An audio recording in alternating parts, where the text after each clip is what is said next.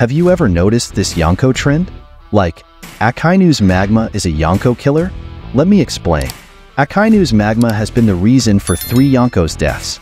First, he killed Whitebeard himself, of course, with the help of his Magma.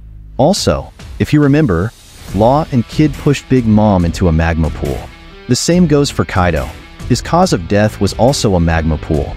Although I don't think Kaido would have died just because of magma, that's what we were told. This trend doesn't stop here.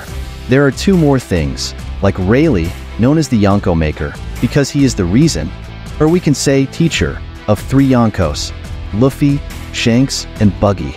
Don't you think whoever Rayleigh trained has become a Yonko in the future?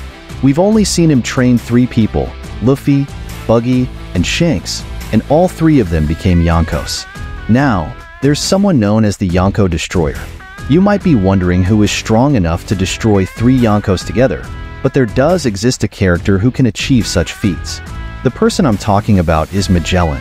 He defeated all 3 future Yonkos, Blackbeard, Luffy, and Buggy, in a single day. What do you think about these Yonko trends? Let me know in the comments.